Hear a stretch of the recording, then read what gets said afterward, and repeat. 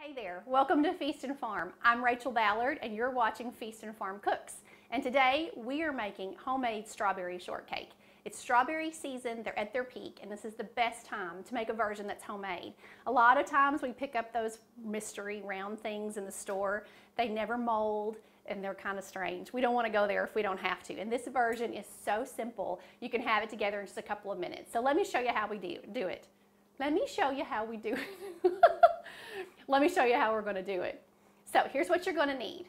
You're going to need butter, sugar, eggs, vanilla, all-purpose flour that's got baking powder and salt, and then some milk. You can use buttermilk if you'd like. That also works great here. So it's really simple. One bowl and a whisk. You don't need hand mixers. We don't need any of that stuff. So our butter goes in. This is softened butter. You want to make sure it is softened. And then you're going to add your sugar. Now the full recipe with all of the measurements can be found on the Feast and Farm website. So you can hop right over there and type in homemade strawberry shortcake and you'll be able to find it there. Now I'm going to work with this. Sometimes the whisk is not always easy at first, but give it a second and we're going to get this creamed in. Keep fighting. Don't be afraid. It's going to be fine. Okay. And it's fine to use your hands, by the way. You know, if your hands are clean, they are your best kitchen tools, so don't be afraid.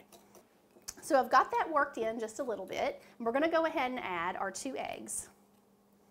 And they're going to really loosen this up just a ton.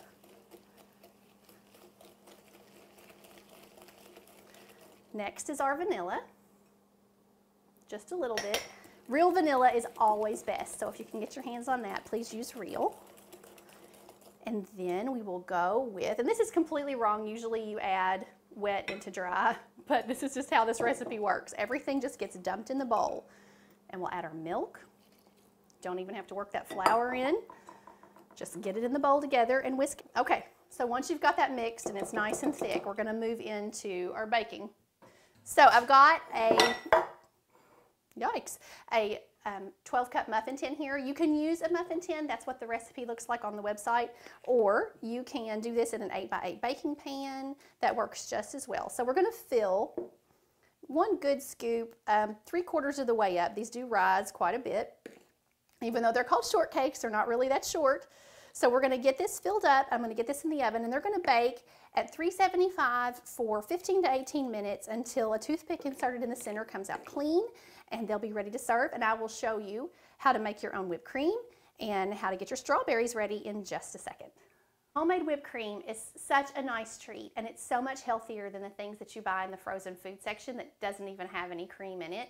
So this is my favorite way to make ours, and it's really fast and really simple. 3 ingredients, never a problem to do. So first thing you're going to have is heavy whipping cream. That's not half and half, that's actual heavy whipping cream. So we're going to put that in our bowl. We're going to add just a little bit of vanilla.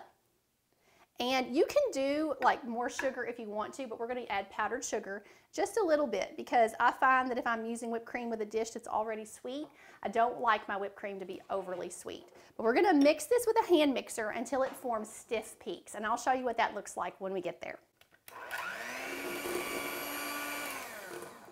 All right, so you can see if I lift that whipped cream it's holding in those beaters, that is what we call stiff peaks, or you can lift up and see that it will hold a peak inside the bowl. So that's stiff peaks, and that's what you need for your whipped cream. Now, if you go too far and you beat it too long, you're going to end up with butter, so you don't want to go there. So our whipped cream is ready, and next I'll show you what to do with your strawberries. Okay, so I'm just going to finish up slicing the last little bit of the strawberries. And I am actually not going to sugar these. I'm going to leave them just like they are, but you can add a couple of tablespoons of sugar, toss that around on your berries and let them sit for 15 minutes, and it makes a really nice juice. It pulls out the juice out of the strawberries, and you can do that if you'd like to add a little more sauce in your strawberry shortcake. But my shortcakes are out of the oven. They cooked for about 18 minutes, and you can turn them upside down and do them. You can cut them open. I'm just going to pile everything on top of mine. Simple enough. So I've got my whipped cream that we made, and I'm going to just put a big pile on top, make it as messy as possible. It's good that way. And I'm just going to put on a few strawberries, just however many you want. You can puddle them around the bottom. Sometimes you just mash it together. It's all good. It's going to the same place no matter what, so it doesn't matter. Now, Should we take a taste? We should take a taste.